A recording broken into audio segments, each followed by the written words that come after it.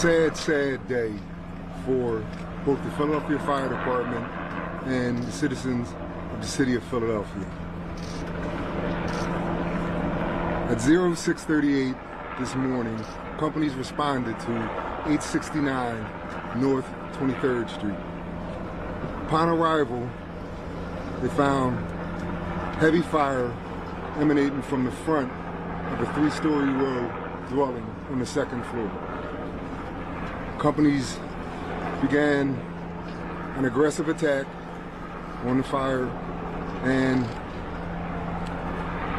in the process discovered that there were multiple fatalities at this location. The fire was extinguished, and it was terrible.